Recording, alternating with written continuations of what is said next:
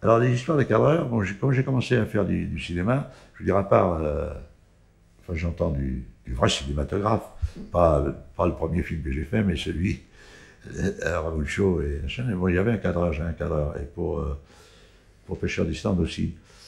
Et bon, pour Ramuntcho, c'est relativement bien passé, le cadreur était un monsieur très gentil.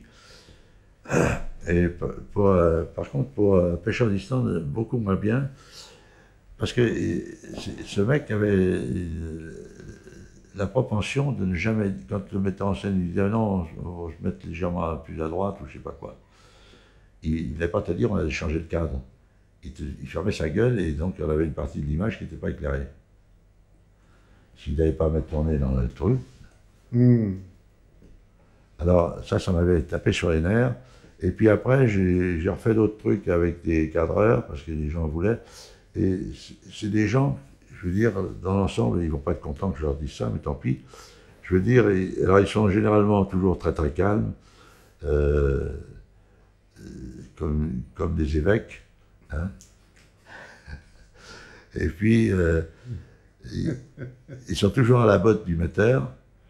Hein. Puis, je ne vais pas plier en deux, mais presque. Et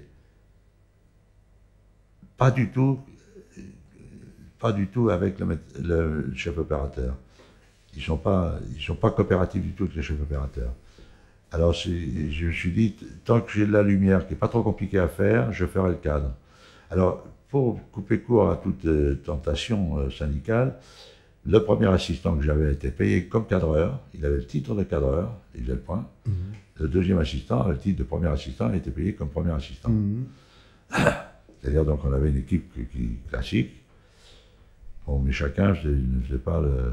Moi je faisais les deux fonctions pour le. Alors là c'est vrai pour le même prix.